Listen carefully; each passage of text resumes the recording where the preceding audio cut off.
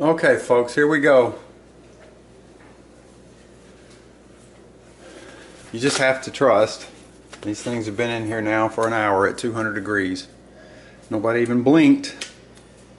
So let's get them out and measure the temperature of each one and see what we got. Count down from 10. You can see the timer.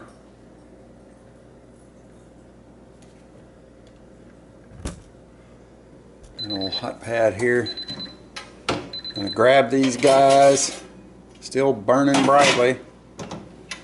Real quick, let's get them on this. See if you can see the reading. Okay, that light is 174 degrees. So dropping fast. That one's 180, and the Claris is 170. Whatever, it's bouncing all over the place. Because quite frankly, I couldn't get them out fast enough to 190 on the Claris.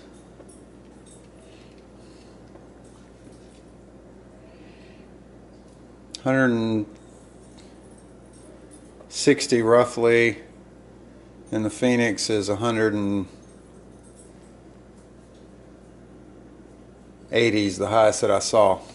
So, gonna let them cool down. Then we're gonna take them out and throw them against a brick wall for a while, and then we're gonna call this test complete. And we'll see who's the last light standing, and who knows, maybe we'll get lucky and all three will be standing.